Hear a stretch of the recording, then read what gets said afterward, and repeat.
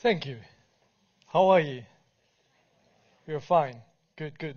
Good that you could come here despite the weather. I'm gonna talk about today about two simple things: life, liberty, and happiness. Those are the fundamental rights in the United States Declaration of Independence. I'm a computer scientist and I design new technologies. And sometimes I wonder whether the technologies we are designing are actually helping people to live, be free, and be happy. Most of the time, technologies are designed more for efficiency than for a fundamental right like happiness. So I strongly believe that the world would be better off if we, technologists, would design new tools that are aware of human emotions. Emotions are what the people behind Facebook were playing with. Do you know how it started? Some of you know. So it started with FaceMesh.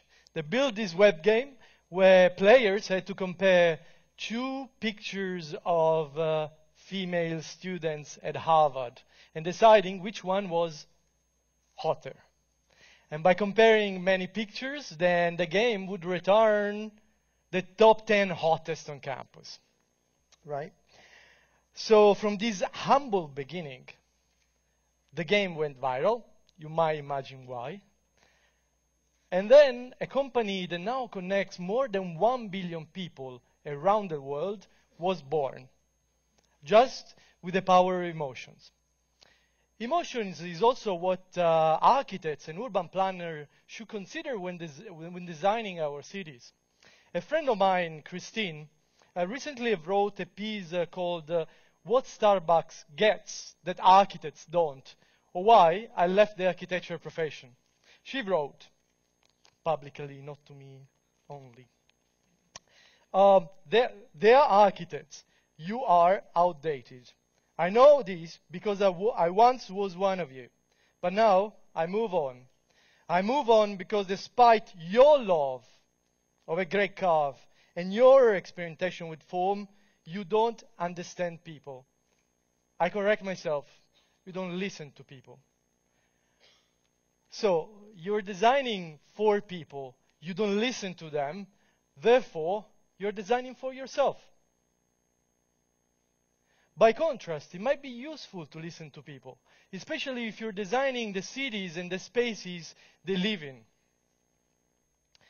However, to design a place that will make people happy, what you need to do? You need to quantify happiness, or you need to quantify beauty. And those concepts are difficult to quantify, right? However, if I were to show you these two pictures and I would ask you which one is more beautiful, which one would you say, A or B? Who says A? Don't be shy. Who says B? Fantastic. So a concept that is difficult to quantify, like beauty, you told me all B. That is why as a computer scientist, and as a scientist in general, our daily job is to daydream, to eat, sleep, shout at friends. You know I'm Italian. But then, so we thought, okay, thinking about face mesh, it went well for them, right? So why not doing a face mesh for cities? And that's what we did. It's called urbangems.org. Players can compare pictures of urban scenes in London, and they can decide which one is more beautiful, which one is more quiet, which one makes you happier. And by comparing many pictures and having many players, we can actually rank the picture by beauty, or by quietness, or by happiness. So we can quantify how beautiful a picture is. We can associate a number, how this picture in an urban scene makes people happier.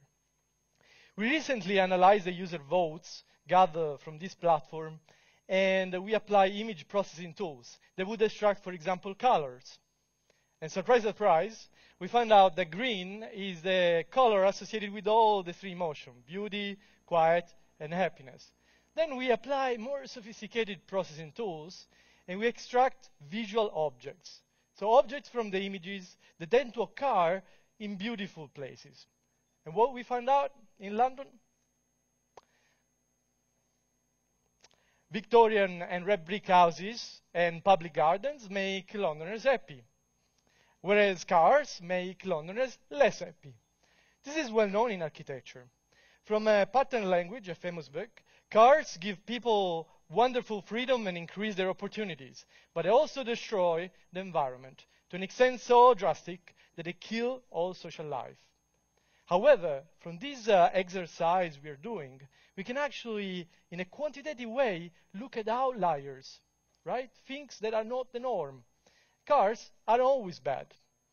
They're pretty good if they are parked on back streets and they are not on the way of pedestrians, for example. So you need to design parking lots in the right places. Isolated buildings, tower buildings, other two negative elements associated with sadness among Londoners. Isolated buildings are a symptom of a disconnected, sick society. There is evidence to show that high buildings make people crazy. So that is, again, from a pattern language, is really well known in architecture, and yet, from this exercise, we can look at outliers.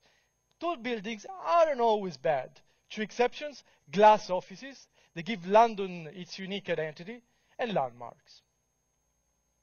So the bottom line here is that if you design with elements that hinder, stop human relations, then like cars, isolating and tall buildings, then those are negative elements. Therefore, architects need to start designing with elements that actually contribute to human relationship. So they need to build a sharing cities where people could meet and could actually exchange whatever they want, whether those are ideas or physical objects. So we gave these visual objects that are associated with happiness to 3 architects. And they were quite pleased about the ability of designing with evidence directly gathered from people who live in the city. So for the first time, they were designing not for themselves, but for the people, with the evidence directly gathered from them. And at a societal level, you can think about even to complement existing economic indicators like gross domestic product with something more local, gross community happiness, for example. Now, I'm a computer scientist. Architects should think about emotions. Everyone should think about emotion, but also computer scientists like me should think about emotions. Let's go back to the example of the web map I gave you before. It returns the short direction from point A to point B. I won't name the company who does that, right? But they do that, right? However, if you were to combine this map with the game I showed you before, the comparing of pictures, right? What would you get? You would get points with the happy scores, with beauty scores, on the map. So you could connect the happy points together, right? And that's what we did. So we built new algorithms that connect happy points together in a way that they find from any point A to B in the city the short direction that will maximize your happiness. So in London, this algorithm would find not only the shortest path, but it would find the beautiful path, the quiet path, and the happy path from the very two same point. However, now you might wonder, well, you're doing this for London and you live in Barcelona now, right? So you should do something for Barcelona. Well, what we're doing is that we are predicting the scores, the user votes that we got from the game, based on Flickr tags, right? So based on the tags and the emotion expressed on those tags, we can predict the user votes in the map. And then based on these Flickr-derived scores from the tags, for example, we applied them in Boston initially, we can actually have Flickr-derived happy path, not only in London, but also in Boston. And we would like to take these ideas also to Berlin now and Barcelona, and I hope you can help us with that.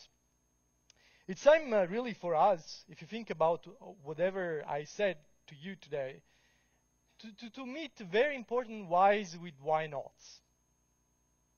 Why top-down star architects approaches extremely expensive, financial crisis going on? Why not also bottom-up approaches that will tap into the potential of every single of you, city resident? So why technologies that are only efficient?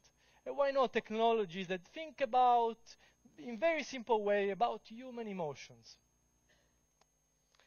As I and you stand here today, know that each one of us has a different idea on how to help people to live, be free, and be happy. Look around you. Look around you. So how much talent, how much energy you have there, how many ideas you might have, right? So if you feel the same way as I do, let's share our ideas on the power of emotions, because these ideas are worth spreading. Thank you.